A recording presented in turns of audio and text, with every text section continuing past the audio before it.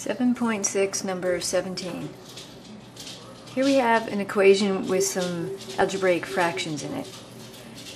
What we're going to want to do is multiply both sides of the equation by the LCD and make the denominators cancel out. So we need to find the LCD.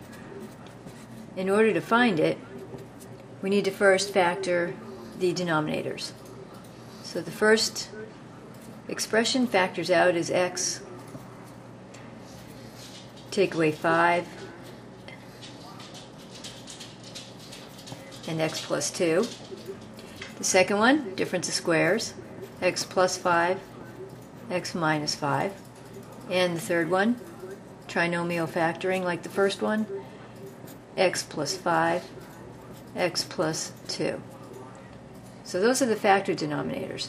To build the LCD that we're going to multiply both sides by, take the entire first denominator, x minus 5, x plus 2, and then from the second denominator, look to see any piece that's missing in the LCD from it. We already have the x minus 5. We don't have the x plus 5 yet, so we're going to include that as a factor of the LCD.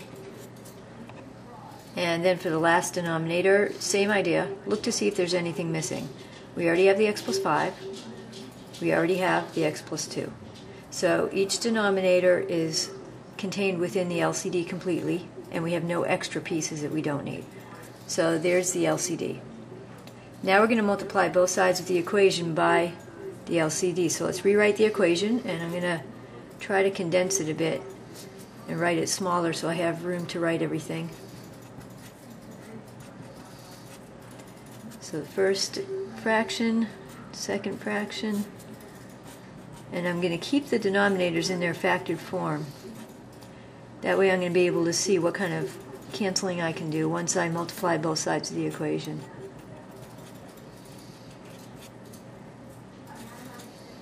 And now we multiply both sides by the entire LCD, and I'm going to list these vertically just because I'm running out of space.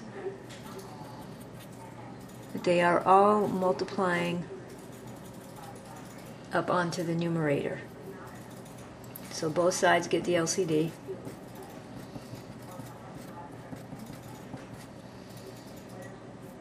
And what we need to do now is give each separate fraction the LCD as a multiplier. And what's going to happen is that we're going to get cancellation. So when this first fraction multiplies by the LCD, the x minus 5 and the x plus 2 cancel out. We're left with the x plus 5 times the numerator of the fraction, x minus 4. Carry down the plus sign. X plus 5, x minus 5. So the plus 5 and minus 5 on the LCD cancel out. X plus 2 is left. And the x plus 3 of the numerator there. Then on the last fraction,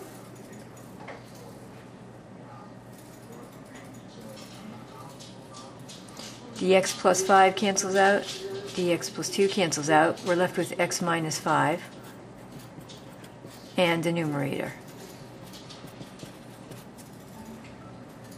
And now we have a new equation with absolutely no denominators, which is exactly what we want. Next step is going to be to distribute and then combine like terms.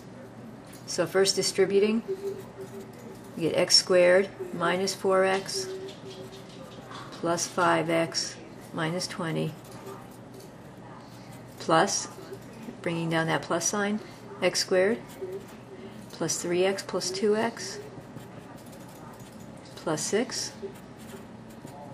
equals 2x squared plus 13x minus 10x, then minus 13 times 5, which is 65.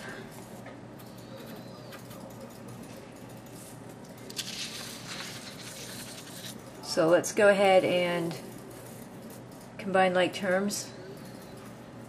So we have x squared,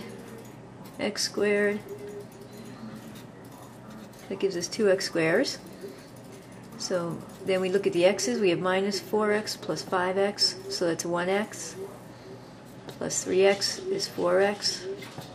Plus 2 is plus 5x.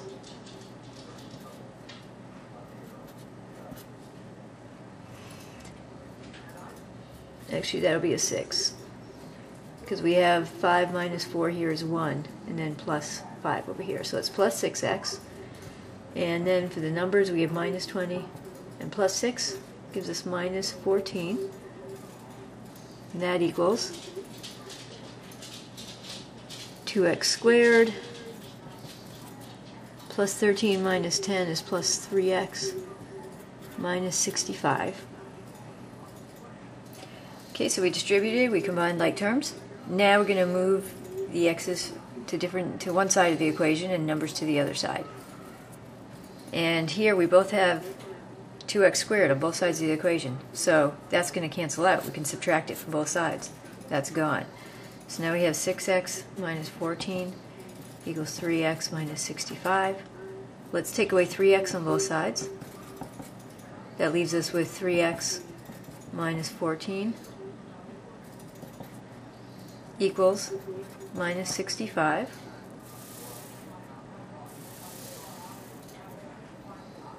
Now we want to move numbers to the other direction. Add 14 both ways. 3x equals minus 51. Divide by 3 and we will have our answer. X equals minus 17. And then looking back at the original equation, where we had denominators, our final answer cannot be x is 5, so let's put what we can't have up here, because that would make this denominator 0. It cannot be x is minus 2. That would make a 0 there. It cannot be x is minus 5. So those are unacceptable answers, and we didn't get that for an answer, so we're all set. So x equals minus 17.